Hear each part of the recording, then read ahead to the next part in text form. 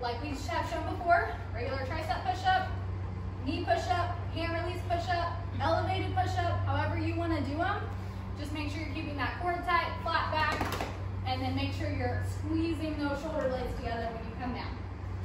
Third movement is going to be air squats. We've hit these quite a few times, so we should be good to go on those so far, but just make sure you're hitting parallel or below parallel, or get as far as you can.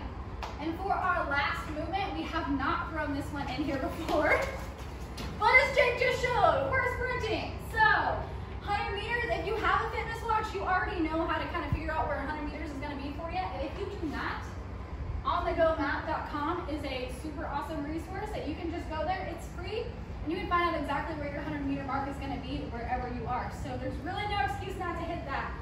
And I want you to push that sprint as fast as you can because, like I said, 1 minute rest, and then we're going to be hitting it again. So go ahead and push this one as hard as you can because you got that rest in between. And good luck to you guys. Let us know how it goes. Here for we are certified paramedics, not coaches or trainers. All exercises we present are shared from what we've learned in our fitness journeys. If you ask us about any medical symptoms, our advice will uniformly be that you are dying, unless you pay us, in which case we will advise you that you are dying slower than others. If you would like to continue dying slower than everyone else, please use our community to help take control of your health and fitness. Always remember, you being at your own risk, proper stretching is encouraged, and do work excessively.